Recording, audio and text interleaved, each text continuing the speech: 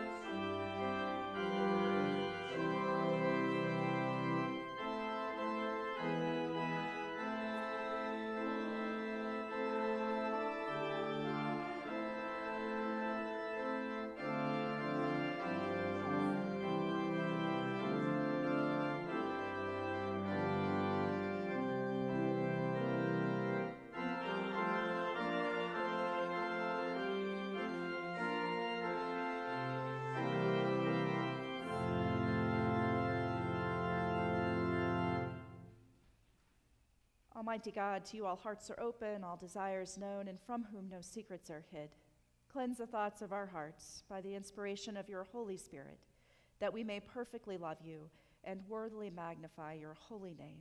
Through Christ our Lord. Amen. The Lord be with you. And also with you. Let us pray.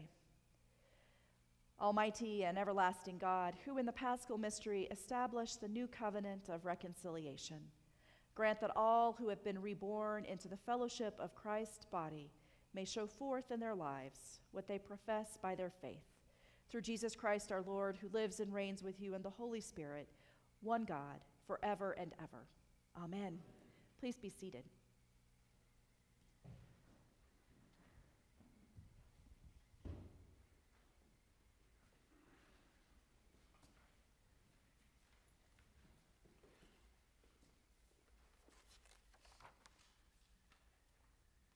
A reading from the book of Acts.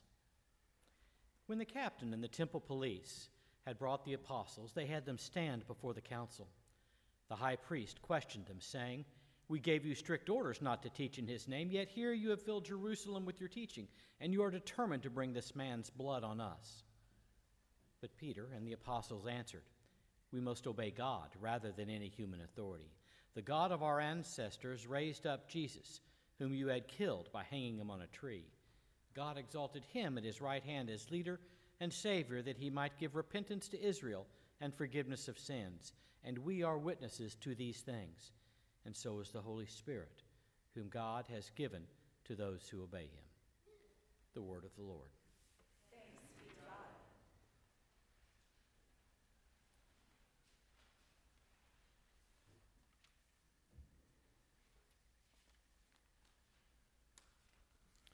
Please join me in reciting Psalm 150 by whole verse.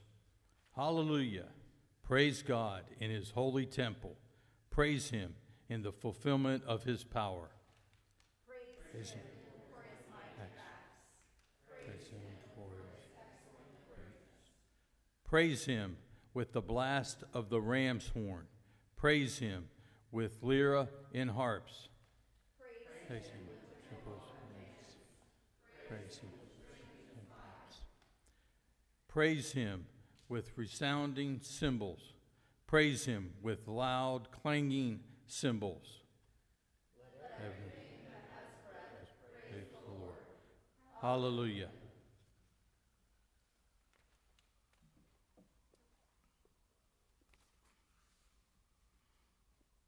A reading from the book of Revelation. John, to the 7 churches that are in Asia. Grace to you and peace from him who is and who was and who is to come, and from the 7 spirits who are before his throne, and from Jesus Christ, the faithful witness, the firstborn of the dead, and the ruler of the kings of the earth. To him who loves us and freed us from our sins by his blood, and made us to be a kingdom, priests serving his God and Father, to him be glory and dominion forever and ever. Amen. Look, he is coming with the clouds. Every eye will see him, even those who pierced him. And on his account, all the tribes of the earth will wail. So it is to be. Amen. I am the Alpha and the Omega, says the Lord God, who is and who was and who is to come, the Almighty. The word of the Lord. Thanks be to God.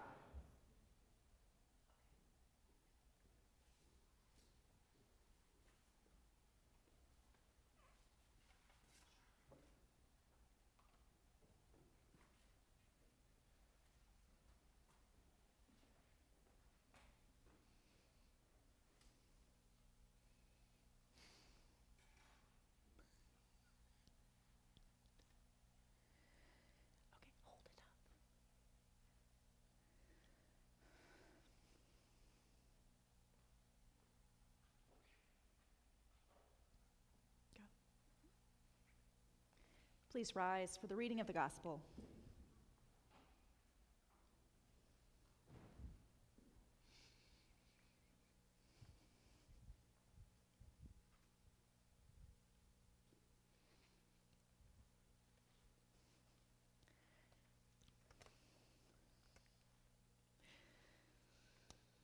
This is the holy gospel of our Lord Jesus Christ, according to John.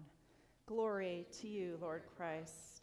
When it was evening on that day, the first day of the week, and the doors of the house where the disciples had met were locked for fear of the Jews, Jesus came and stood among them and said, "Peace be with you." After he said this, he showed them his hands and his side.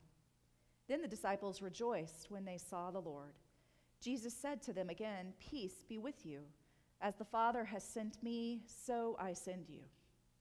When he said this, he breathed on them and said to them, "Receive the Holy Spirit. If you forgive the sins of any, they are forgiven them. If you retain the sins of any, they are retained." But Thomas, who was called the twin, one of the 12, was not with them when Jesus came. So the other disciples told him, "We have seen the Lord." But he said to them, "Unless I see the mark of the nails in his hands, put my finger in the mark of the nails, and put my finger in the mark of the nails, and my hand in his side, I will not believe." A week later, his disciples were again in the house, and Thomas was with them, although the doors were shut. Jesus came and stood among them and said, "Peace be with you." Then he said to Thomas, "Put your finger here and see my hands. Reach out your hand and put it in my side. Do not doubt, but believe." Thomas answered him, "My Lord and my God." Jesus said to him, "Have you believed because you have seen me? Blessed are those who have not seen and yet have come to believe." Now Jesus did many other signs in the presence of his disciples, which are not written in this book. But these are written so that you may come to believe that Jesus is the Messiah, the Son of God, and that through believing you may have life in his name. The gospel of the Lord.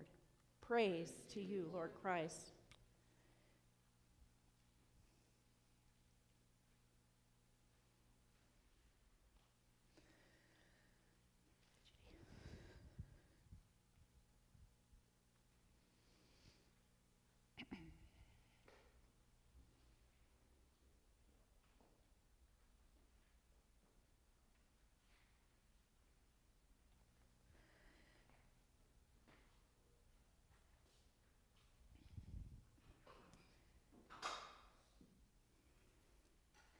Abide in me, Lord Christ, and I in you. Amen. Please be seated.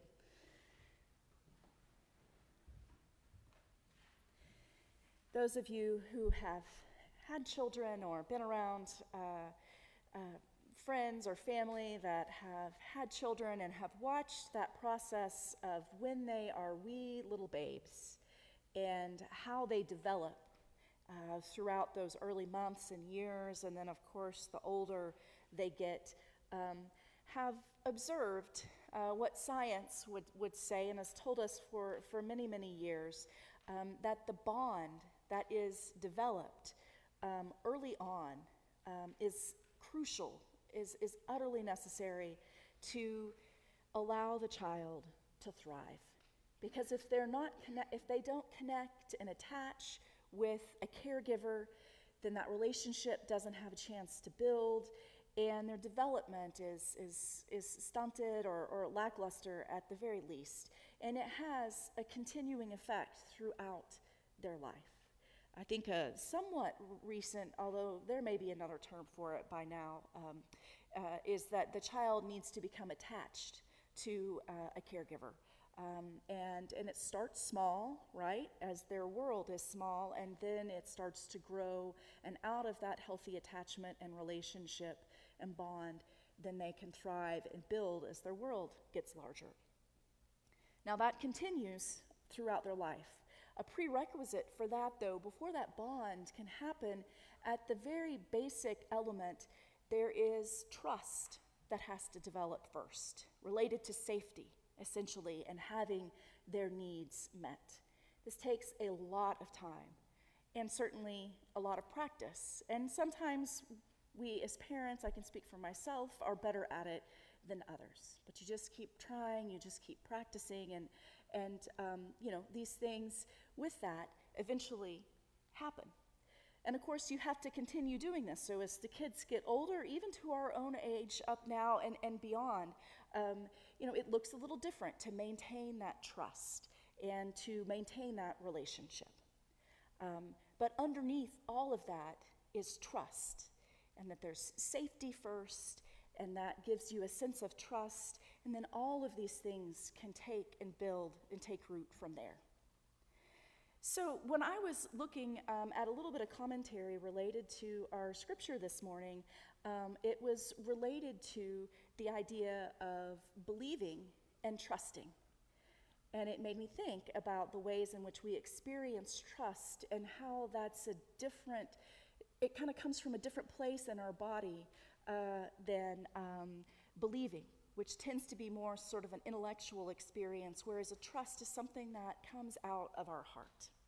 All right? And so I thought it was interesting that while we have generally in the English has translated the Greek word from believe, right, which is a lot of what Jesus is talking about to Thomas this morning, right, is that for you, blessed are those who believe without seeing. He's trying to get Thomas to believe, and Thomas wants to believe, but he's not really quite sure about that, as we just heard. So that word believe, the Greek root behind it is pised. So it can actually, while we see it as faith, right, or for a noun, or believe as a verb, it has, when you look at the Greek root to it, it has also the concept of trust, right? And so it can be used as a verb and as a noun. Okay? And so when you think about the range of what trust means, you can trust in something or someone. You are relying on something or someone. That's another translation for the word, the Greek root pised, or believing something is true. And like I said, generally in English, we've translated as believing. But I think it's interesting to think about reading that scripture and putting trust in the places of belief, right? Because I think it gives us a different access from our head down to our heart, all right? And our heart oftentimes is what influences our thoughts and our action, all right? So just give me a moment here and listen to how the gospel would sound, a little portion of it, when Jesus is talking to Thomas. If we were to say trust rather than believe, and substitute those words in, knowing that they come from the same place with the Greek root pised. Jesus' words to Thomas: do not be distrusting, but trusting. Are you trusting because you have seen me? Blessed are those who have not seen and have come to trust. And then it goes on a few verses later, the purpose of the gospel is written so that you might come to trust that Jesus is the Messiah, the Son of God, and that through trusting you may have life in his name. It's an essential piece, you could argue, to have that trust, to have that bond, as we talked about with raising children, and also to follow Jesus in this way, because it leads to other things. It leads to the life of reconciliation that our collect talks about this morning, that I believe is Jesus's, is God's dream for the world. So that's how Jesus responded. And it's interesting that we have from our world, what do we usually know as Thomas as, right? Anyone want to? Doubting, yeah, doubting Thomas, right? That's the sort of the classical, quintessential adjective that we put also with Thomas, okay? And from a human perspective, if you think about it, his fellow disciples, it makes sense because here they are, they're counting on each other. So it's almost as if he is doubting them. He's not believing their experience. These are people who are counting on each other. They're locked away in a room. They're utterly dependent upon each other. People are pursuing them. Their lives are at risk, and they are counting on each other to find their way post-resurrection, as we would say, into this new life that Jesus has ushered them into. So they kind of got a lot riding on each other. They need each other to step in and do their part. So yeah, I can see why they'd be like, ugh, God, doubting Thomas. You can see sort of where that idea would come up and how it would be understandable and worrisome. That's the human part, and that's definitely real. I think, though, it's interesting to think about Jesus, who approaches Thomas on a completely different level, because I think this could also be read where Jesus meets Thomas right where he is. He doesn't berate him. He doesn't shame him. He doesn't roast him, as my kids would say as of late. We have a lot of fun roasting each other, apparently. No, they don't do that. Jesus doesn't do that to Thomas. He rather simply comes, finds him a week later, we're told, and says, here I am, feel my hands, feel my side. It's me. I'm not going to shame you. I'm not going to embarrass you. I'm going to do the same for you that I did for my other disciples, that I did for you and your followers. I think this is such an example of how Jesus built trust with his disciples and his followers all along. He met them right where they were. He pushed them, yes, absolutely, at times, but he also had such grace to meet them where they were, without shame or blame or embarrassment. That was so much his life, and it happens and it continues even beyond the grave. And so it makes sense when we get to those closing verses. Now Jesus did many other signs in the presence of the disciples which are not written in this book. But these are written so that you may come to trust that Jesus is the Messiah, the Son of God, and that through trusting you may have life in his name. All along, he's been developing that trust for them, which is leading to the safety that they feel, because he's asking them to do a lot. He's asking them to give their lives at times. It's where it ends for many of them.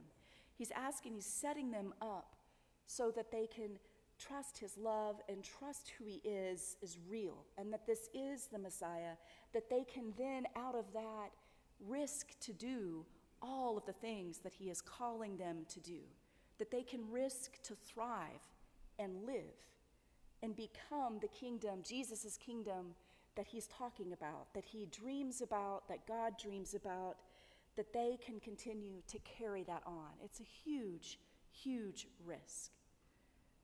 But he's taught them how to do it from a place of safety, which hopefully will build their confidence and their ability to see what can happen when they can trust that Jesus is the Messiah.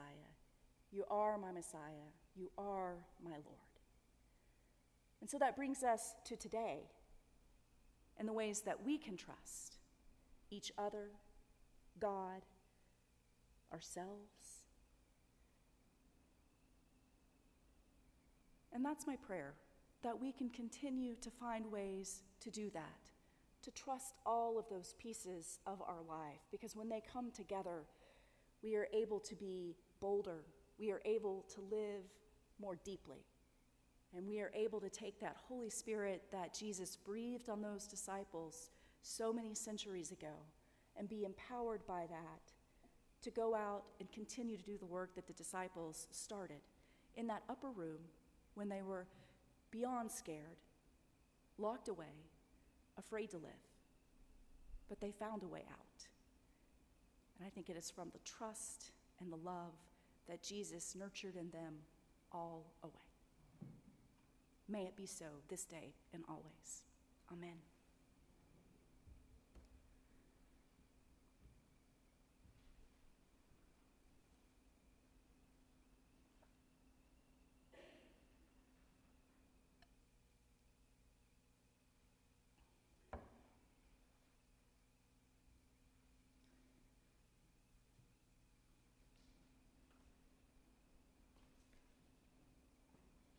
So speaking of trust and belief, as we just were, you'll notice we're about to say the Nicene Creed, and I'll invite you to do that.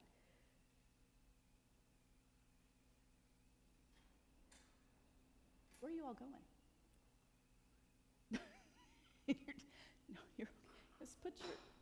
We did that part. Just have a seat for me. Just put your candle back. We're not ready yet. You're jumping ahead. Just sit down. You got it. Thank you. Okay. That's a new one for me. All right. Trust and belief. So I'll invite you to stand up. As we reaffirm our faith, you will notice that we start off with the word we believe. And I'm not saying that you have to change it by any means, but I do think it's an interesting exercise to think and wonder about what it would be like if you said in your heart or mind, we trust in God. We trust in the one Lord Jesus Christ. Just think about the difference of where that puts you in what space as you're saying those words as we make our way through the Nicene Creed together. We believe in one God, the Father, the Almighty, maker of heaven and earth. What is wrong with you people? Stand up. Stand up. You're distracting people. Only Son of God, eternally begotten of the Father, God from God, light from light, true God from true God, begotten, not made, of one being with the Father. Through him all things were made. For us and for our salvation, he came down from heaven. By the power of the Holy Spirit, he came incarnate from the Virgin Mary and was made man.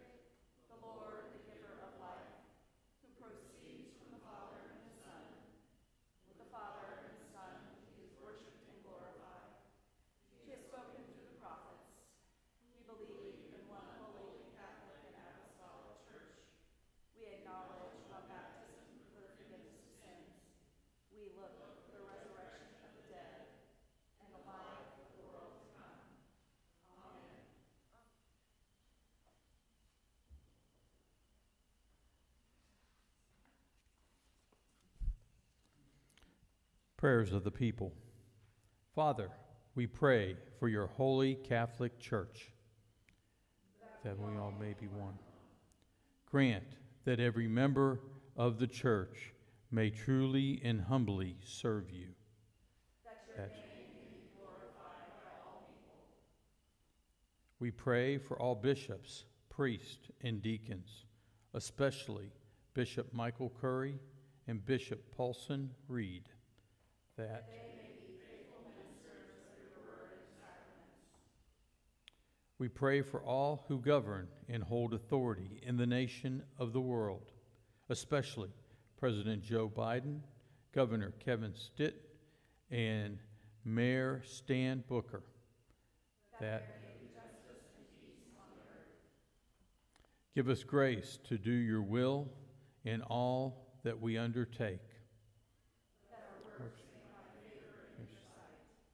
Have compassion on those who suffer from any grief or trouble, especially Al, Amanda, Amber, Ann, Andy, Blake W., Bob, Bobby, Buck, Caroline, Danny, David, Ed, Fred, Helen, Jean, Jerry L., Joe, Joe H., John L., June, Catherine, Kathleen, Larry, Leo, Lucille, Mary R., Maz family, Pat, Pat B., Pat Y., Rose, Sandra, Sherry, and Vicky, for the hungry, the oppressed, and those in prison, and those in the military, that give to the departed eternal rest. Let shine upon them. We praise you for your saints who have entered into joy. May they also come to share in your heavenly kingdom. Let us pray for our own needs and those of others, especially thanksgivings for anniversaries for George and Deborah Flores. For those in the path of violence, especially in Ukraine. For those who suffer with addiction, and those who care for them. For caregivers, teachers.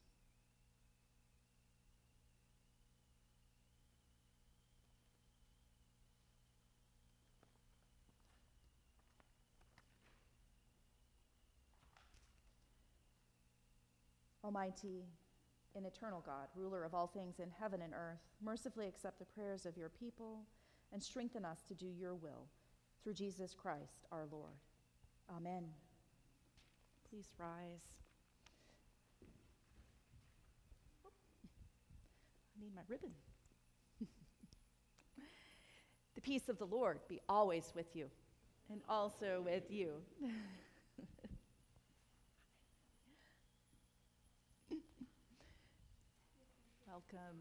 Welcome, everyone. Please be seated. You made it through the storm last night.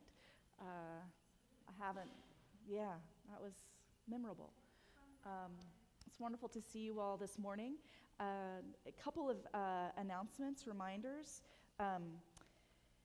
If you would like to receive communion today, everyone is welcome to do that. You just simply put your hands out and for the bread and guide the cup of wine to your lips if you wish, or you can intink the bread. You may also receive a blessing and just put your arms over your chest, and I'll know to do that in that fashion. A couple other things. We have a reception today. After a blessing, we are blessing Jeannie and Roy's marriage legally in Arkansas. When was that? What day? Was it February? March 4th. Okay, I couldn't remember if it was February or early March. So March 4th in Arkansas. So you are invited to join them for reception. We're going to be blessing their marriage, and then there'll be cake and champagne. So that'll be in the parish hall, which is just on the other side here. You can find your way around the hallway there. That's one thing I want to remind you all about. And then there's pledges in the back, your quarterly statements for people who pledged. You can pick one up. It has your name on it just to see where you are. We're trying to save some money on stamps, so grab that if you happen to think of it. Is there anything else? I think those were the two things that I had. So, okay. Then let us celebrate the Eucharist together. It's wonderful to be with you all this morning. Ascribe unto the Lord the honor due God's name. Bring offerings and come into God's courts.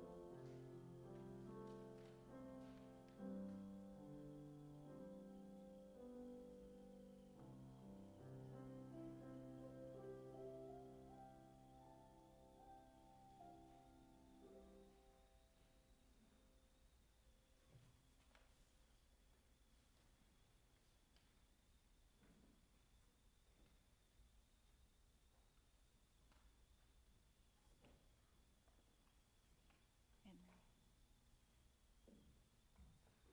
Stand up.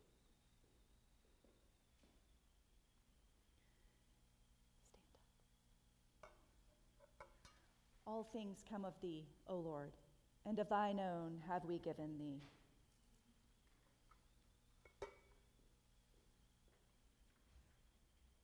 The Lord be with you.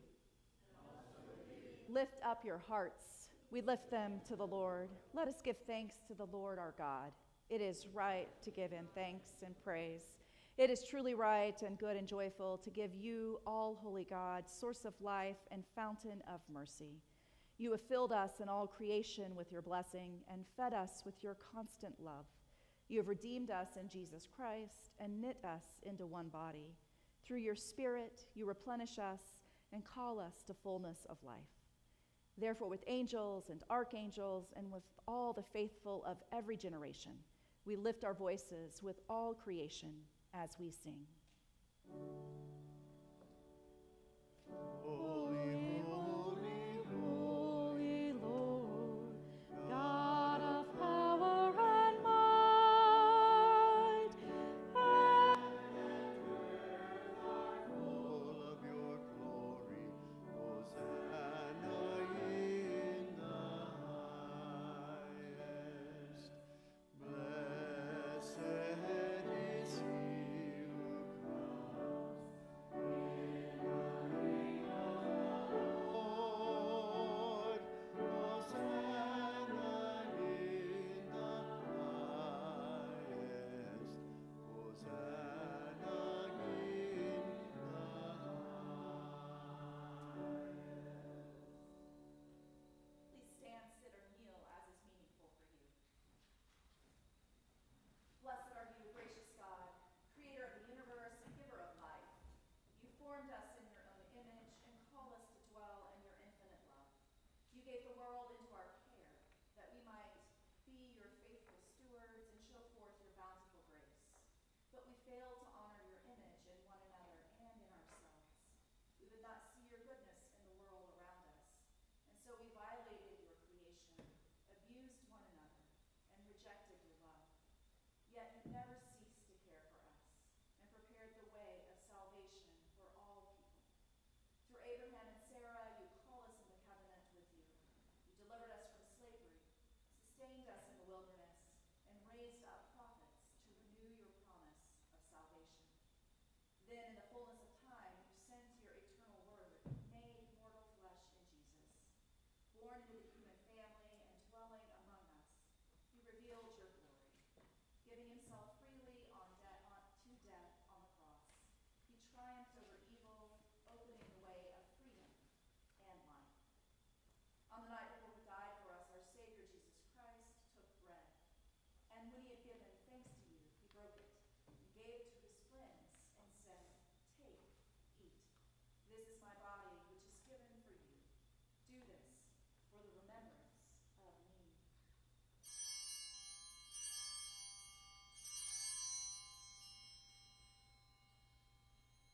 As supper was ending, Jesus took the cup of wine, and when he had given thanks, he gave it to them and said, "Drink this, all of you. This is the blood of the new covenant, which is poured out for you and for all for the forgiveness of sins. Whenever you drink it, do this for the remembrance of me."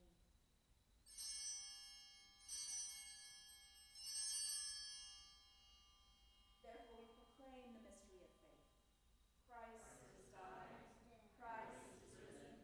Christ will come again. Remembering his death and resurrection, we now present to you from your creation this bread and this wine. By your Holy Spirit, may they be for us the body and blood of our Savior Jesus Christ. Grant that we who share these gifts may be filled with the Holy Spirit and live as Christ's body in the world. Bring us into the everlasting heritage of your sons and daughters, that with all your saints, past, present, and yet to come, we may praise your name forever. Through Christ and with Christ and in Christ, in the unity of the Holy Spirit, to you be honor, glory, and praise, forever and ever. Amen.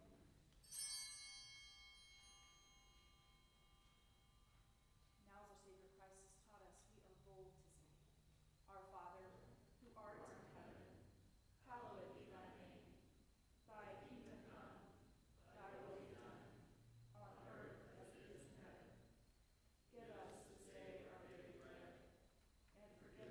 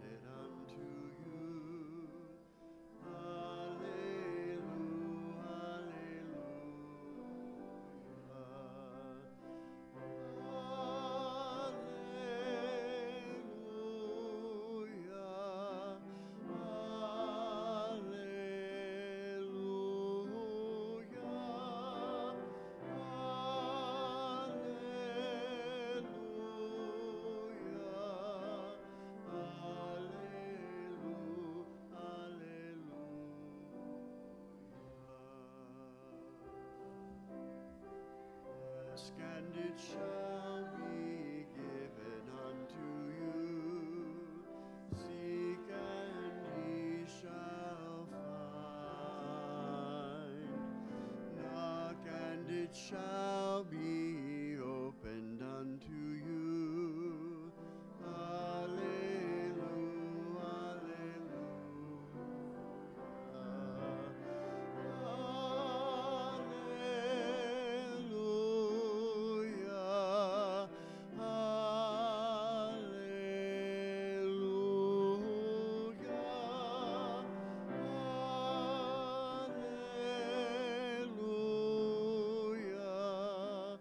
alleluia.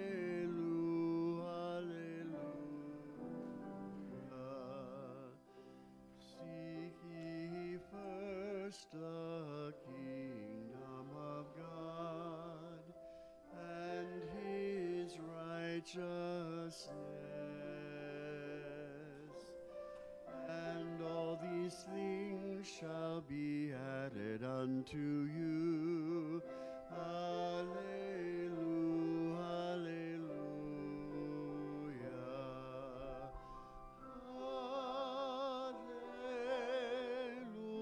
Alleluia,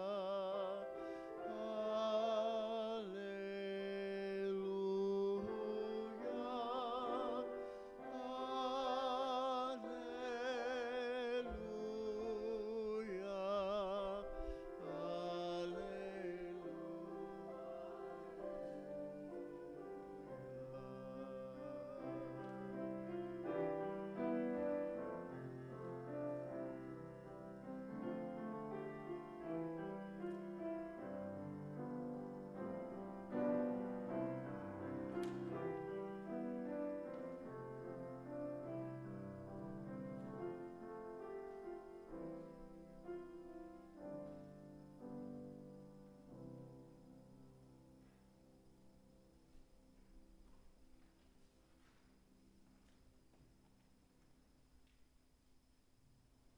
Continuing together, let us pray.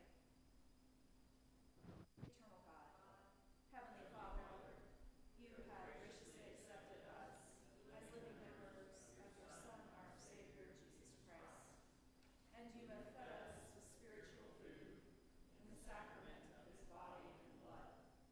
Send us now into your world in peace, and grant us strength and courage to love and serve you with gladness and singleness of heart, through Christ our Lord. Amen.